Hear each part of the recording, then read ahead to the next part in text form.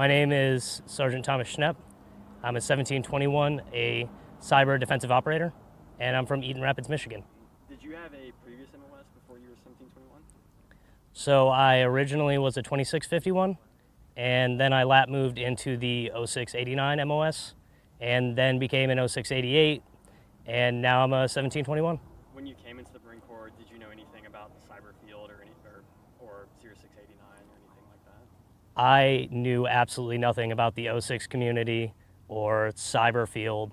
Originally, I signed a DD contract, which is just an intel contract. So I had presumed that I was going to be doing some kind of intel analyst or CI HUMIT related thing. And then what happened? And then I was sent to be a 2651. They pulled us in and asked, who likes Star Wars? At which point they went, oh, okay, you guys, you're gonna go be the data guys. And what did you think when you got that job? I was pretty interested in it. It sounded like an interesting field, and I really didn't have a direction that I specifically wanted to go. I had just done well on my ASVAB, which seems to have been unusual for my RS. So he decided to try to get me to go Intel, and I agreed. After a few years in that job, what was kind of the impetus to make you look at doing defensive cyber operations? Really, what it was I wanted to be more technical. I was at Intel Battalion, and a lot of what we do there as 2651s was to manage the network administratively.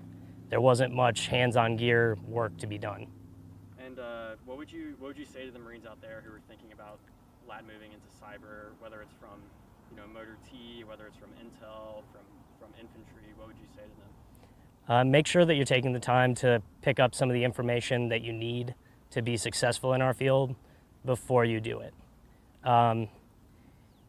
Right now, it's a very slow process to get people to the schoolhouse, but the schoolhouse is very fast-paced, and if you come in not knowing anything, you will get run over with it.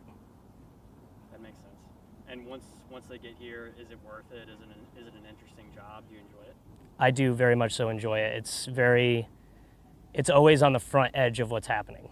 It's constantly changing. You have to learn new tools, new procedures every day. So it's always a new adventure, which is great.